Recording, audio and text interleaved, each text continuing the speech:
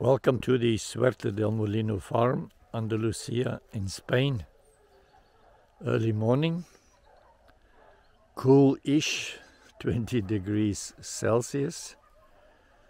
It goes up to about 38 Celsius. So we enjoy the mornings. We are out early, doing what we have to do.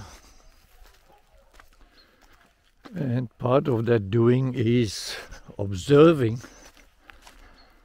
and it's a big job. One gets used to what is and then just assume. So here we have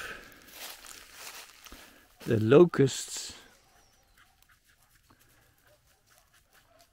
No, we don't have the locusts here, we have the result of their presence. This is their time to eat all the green that we supply them.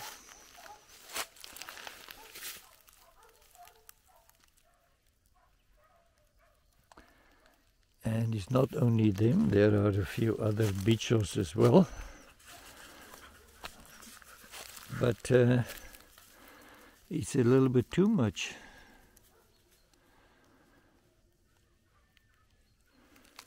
I mean, it's easy to find, it's easy to see, it's tasty, it's watery in these dry conditions, but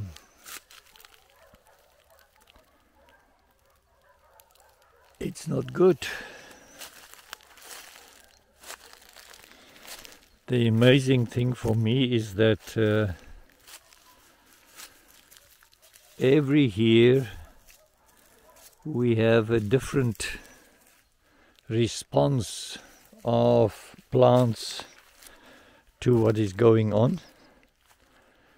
And what beats me is that it will grow for 2 years and then in the 3rd year it will die. So chestnut, heavily eaten.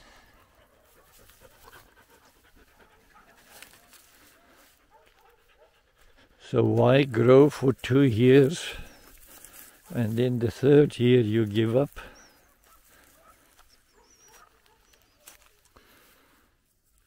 Like this one.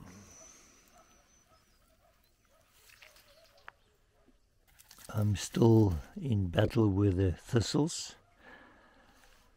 I understand they loosen the soil, thank you, but where I walk?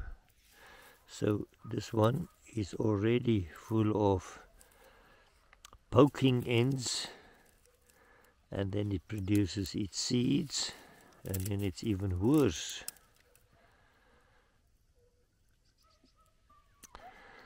I mean, this one is an amazing plant, this cardo, this thistle. It produces a lot of, or it has a lot of nitrogen fixing qualities, this specific one. But it is so dangerous, it's so offending, it's so penetrating, my God, on my footpath. Low-hanging fruit. Wow, it's the best. Come here, pick some, and have them for breakfast with some yogurt. So sweet, so beautiful. This winter wasn't cold. We haven't had a single pear on a tree. Maybe it has to do with them needing some cold temperatures.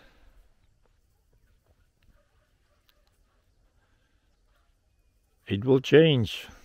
Your turn will show up soon. Even this holm oak, I mean, this must be, I don't know, 10 years growth, and then suddenly it's gone.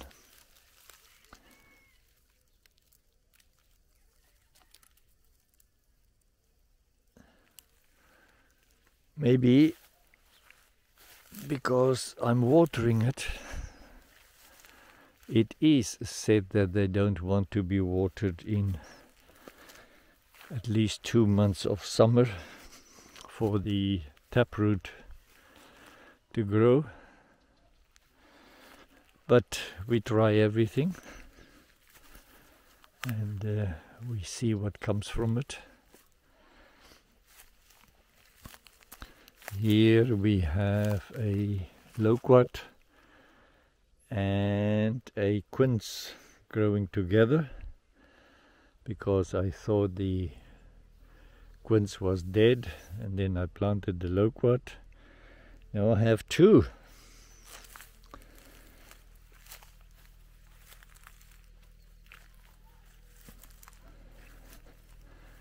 We have a lot of melons and watermelons and zucchini and things like that.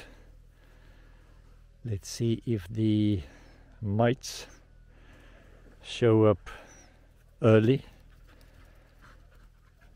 and then we will have no fruit, but so far so good. That's why it's good to plant it all over the farm.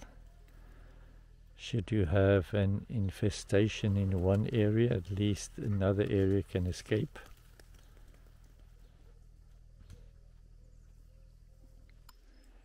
We have planted something every meter. We have a dripper, emitter every meter. But 1, 2, 3, 4, 5. That one is done.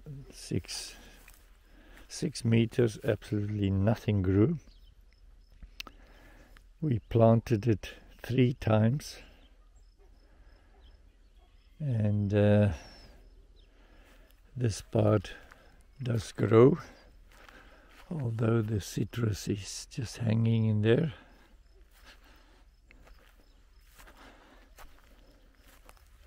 And then a lot of nothing again. And then the hackberry that was hacked heavily by the locusts. And then a citrus hanging in there. It's next to the creek,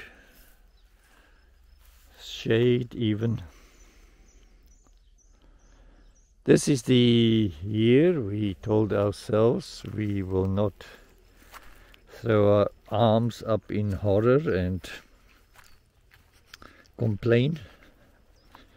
So it's our 4th summer, and we are getting used to the Mediterranean climate, how harsh it can be in summer. So to us this is still a desert climate. If you get 40 degrees plus for many days, it's hard.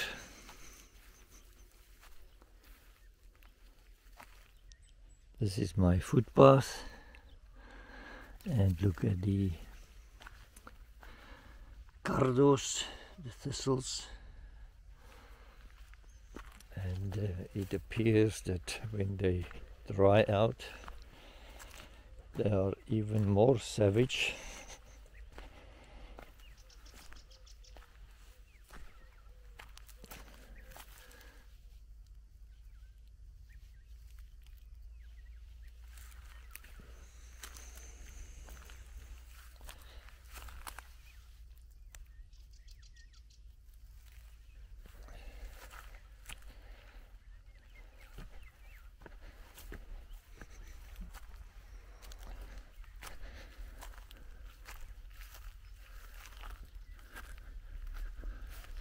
trees that do well is the lentisco, the Andalusian pistachio.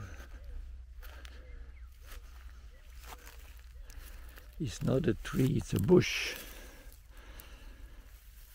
I try to make trees out of them, but they just bush themselves every time.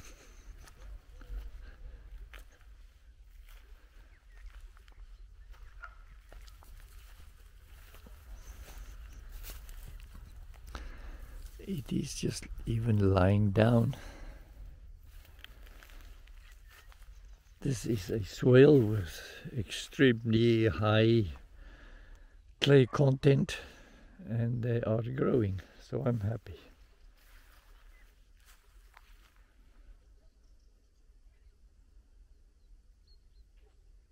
Till next time, goodbye.